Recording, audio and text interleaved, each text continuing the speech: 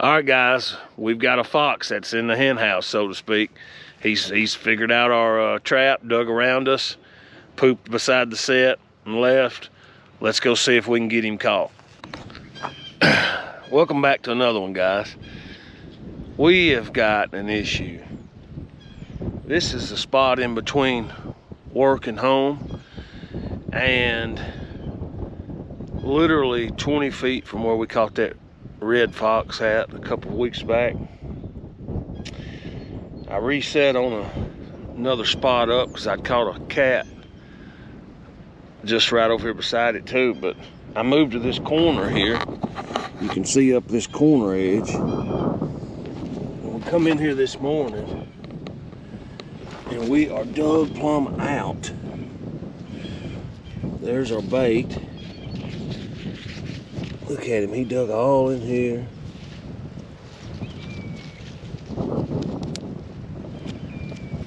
Where's my trap? There's my pan. I'm gonna have to get my brush. Well, I can clean this out, and I'm gonna drop the pan tension on this. This is a Bridger.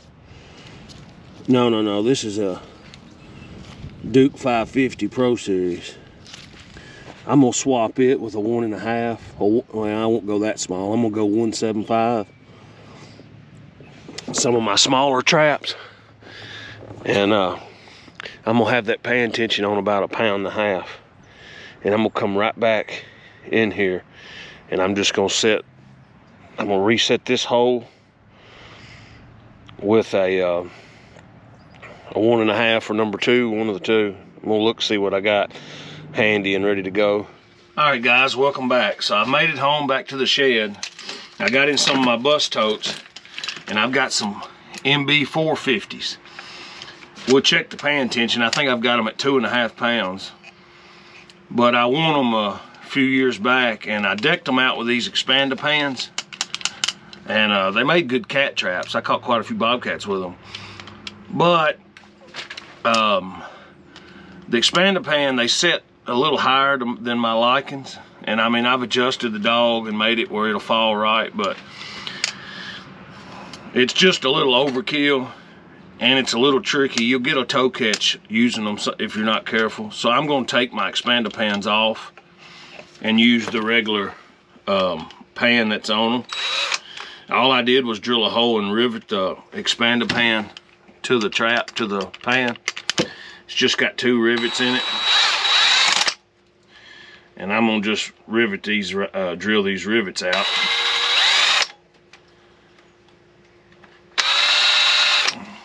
Well, I said I was. If I get right in that center of that hole, there we go. So we're gonna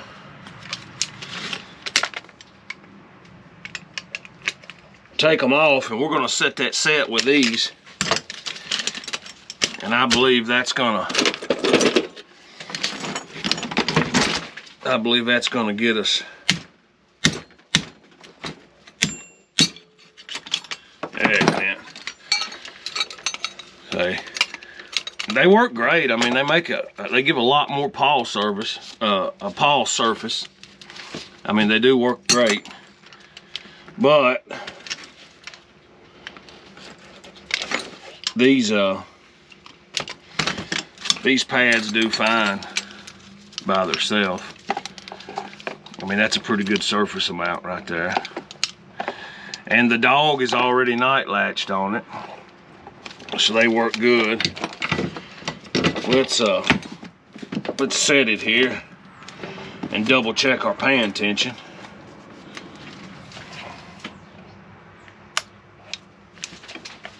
Yep, see, they're setting good. See how flush that pan sets? See that? You don't see it over that jaw there. If your pan's setting up, you new guys, if your pan's setting up above your jaw when you look level like this, then you need to adjust or forward. Forward will bring your pan down. Back, if you bend this back, it'll bring your pan up. You just slightly adjust it. It doesn't take much. Get your pan bar tool right here. It'll go on right there like that, and you can bend it forward or backward, whichever way you need. But I got a pan tester right here. You guys know, but you new guys, every line is a pound. You just put it right in the middle of your pan. Let me get where you can see me. And you push it down 1 pound, right at 2 pounds is where it set off at. That's what we want for a fox. We want 2 pounds of pressure for a fox. So this one's set up, ready to go. I'm gonna clean this little bit of rivet up off of this one, double check the tension, double check where the pan's laying, and it'll be ready to go. I've already got them. They're on 3 swivels, about 16 inches of wolf fang anchor. They're ready to rock. So let me finish getting these together, guys, and we'll get back out there to that place, and we'll get some traps set for that fox. Stay tuned. All right, guys, we're back at the fox set. The trap was sitting. We had a Pro Series sitting right there. That's where he dug it up at. Well, I hope the sun ain't messing us up. Let me put us on this side. Yeah. So, I'm gonna come in and dig out this and get right tight to this hole here with the new one. Being careful what I take out. I want that hole to be right there because that's where he's gonna go to. We've got our night latch. Let's see how we need to trench this out. I say we take a little more out right here. And a little out right there. Because one thing about it, he sure wasn't afraid to get off in there. I had about 3 inches from the hole, and that's where his prints were everywhere. Setting these smaller traps, it takes you can't put near the force on it that you do them bigger ones. I just reattached it to my J-hook swivel here on a drag laying right there in the woods. That way he's got room to get back in that timber, and he just ain't sitting out here by the farm, or by the highway or any of that stuff, because we're not that far off the road.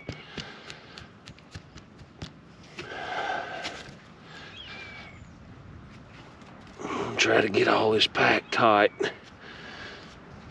where I can get this little sucker to sit. Make sure your clots are out of there.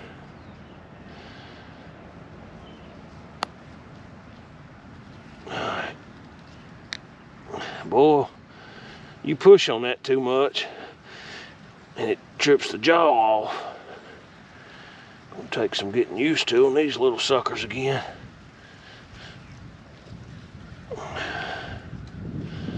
I have to wait to night latch it until I'm done.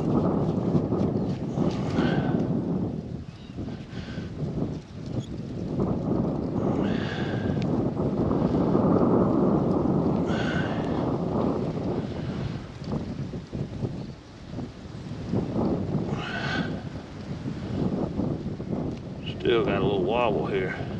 That ain't no good. Huh. Let's put some more in there.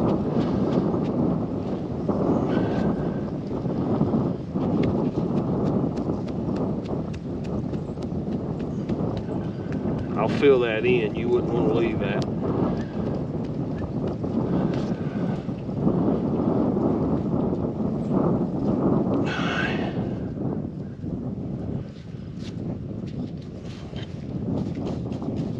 Always keep up under your pan good and clean.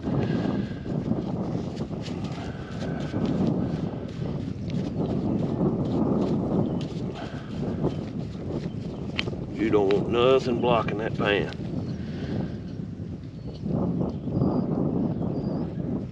We ain't moving now, boys.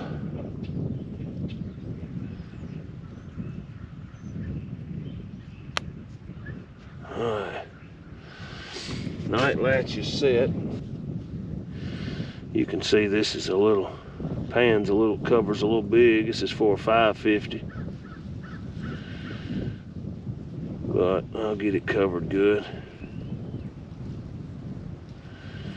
with good dirt, and we'll see how it goes.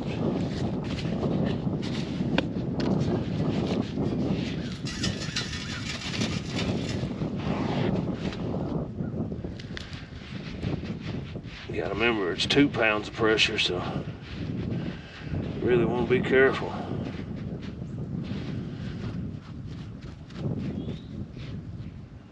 Setting this.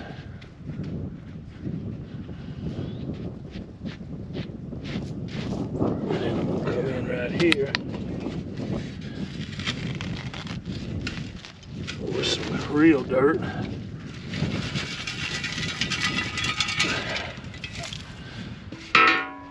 And we're gonna,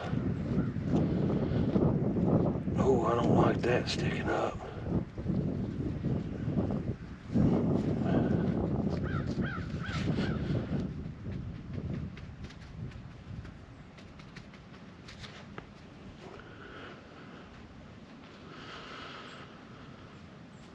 I just know this little sucker's gonna go off.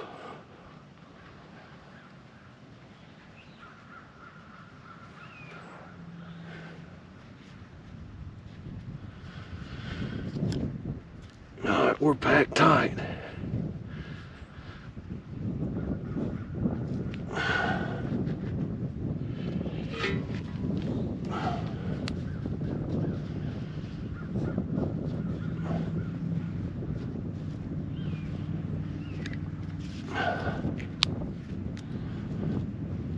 I'll pack us some bait off in there, and we'll see. Right here's our pan. We're gonna put another one right here blind, since that's the way he come in last time, and see if we don't pick him up right here. All right, so we got our set. One thing about them foxes, you gotta make them work for it.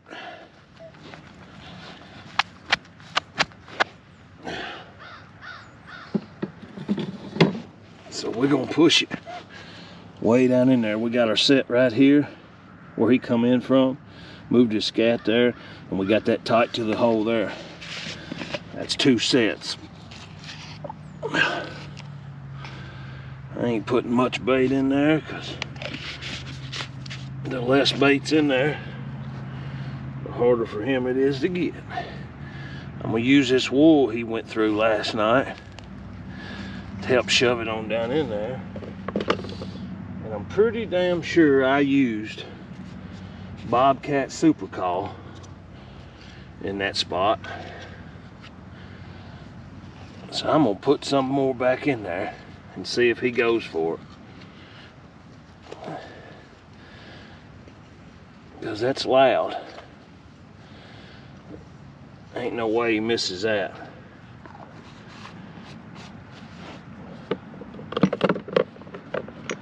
So we've double set his butt.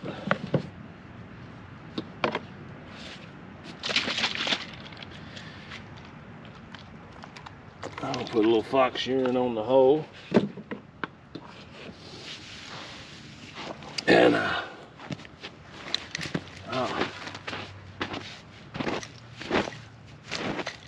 feather this out, son. We don't want that stick too close. And there's our finished set. We got a pan right tight to the hole there. All right, guys, we got this corner locked down for this fox that dug us up. This is the number. We had one fox do it early in the season. I caught him the second night. We had a fox do it at the new farm, and I've reset, but I hadn't caught him yet. And now we've had it happen on this farm again.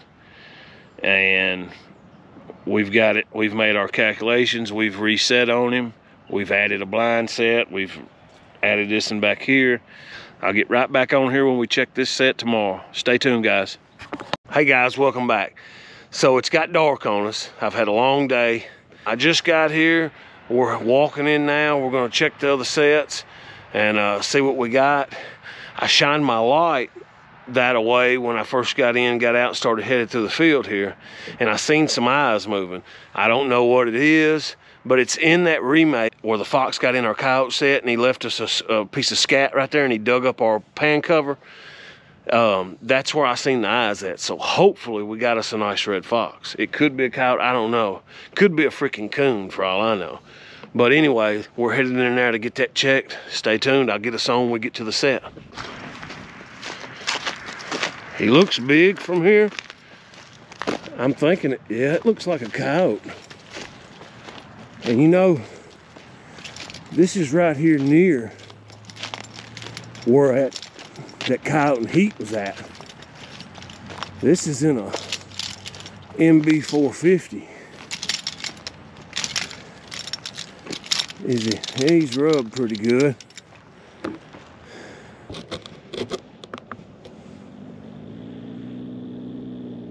Yep, that's that fox set I had. And it looks like we've got a little bit on both feet.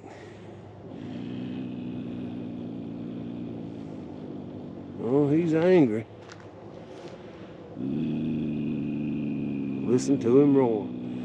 He's tore this corner up. You can see that saber-tooth drag right there.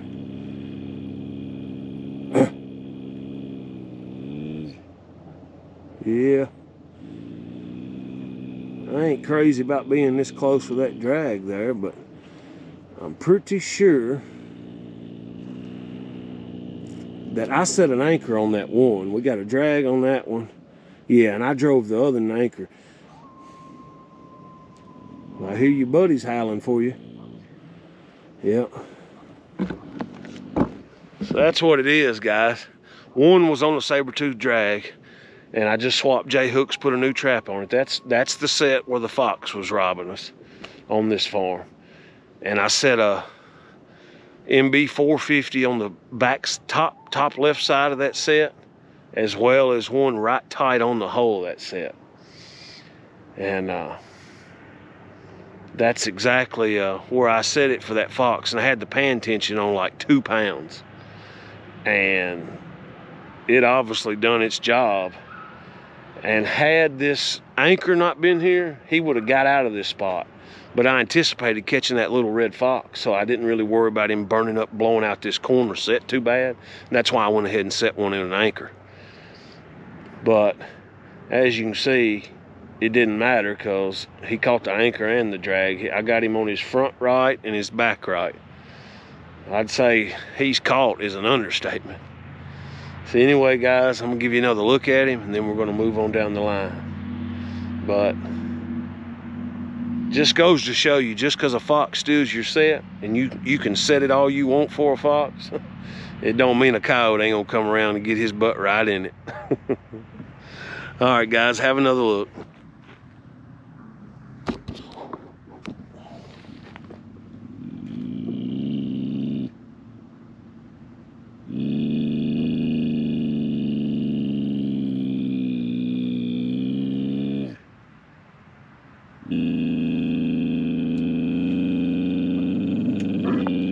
Okay, guys, there it is. We got us a nice looking coyote tonight. I'm gonna get him took care of and we'll be right back here in the morning. We got some more sets to check on the other farm and we got to head to the new farm. I call it the new farm, but we've been there now for almost a week and a half now, so it's not necessarily the new farm, but appreciate you guys coming along. We got us a nice coyote in the fox set. If you like this kind of stuff, please don't hesitate to hit that subscribe button if you hadn't already. It's gonna be a good one, guys. I'll see you guys right back here tomorrow and we head right back down the line. See ya.